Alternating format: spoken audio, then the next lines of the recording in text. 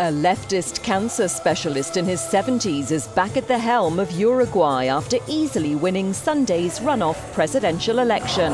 Supporters thronged the streets of Montevideo to celebrate the victory of Tabare Vasquez, who last led one of Latin America's most liberal nations from 2005 to 2010.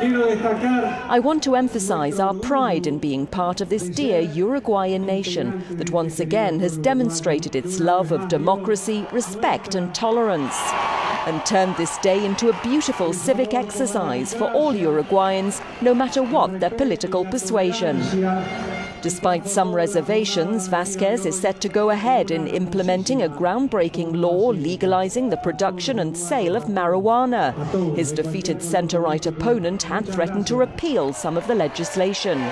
It was introduced by current president, former leftist guerrilla José Mujica, who was constitutionally barred from seeking a second consecutive term.